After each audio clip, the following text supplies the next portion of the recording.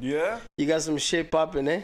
Calabasas. I just dropped a new project called Calabasas, you know, and I hope the people like it. I hope it picks up, and that's really me telling the story of my stay in California and all that stuff. So.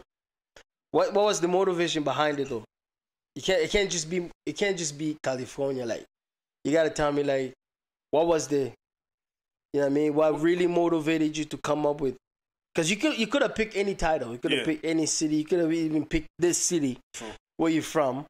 What's the story behind it? What got you to be like, okay, you know what? My next project will be Calabasas.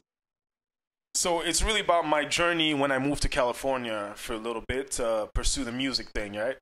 So I had an EP called Hollywood, and I had another one called Malibu, and now Calabasas to complete the trilogy. Yeah. So Calabasas is really about my journey in LA and what I went through, the trials and tribulations, the ups and downs.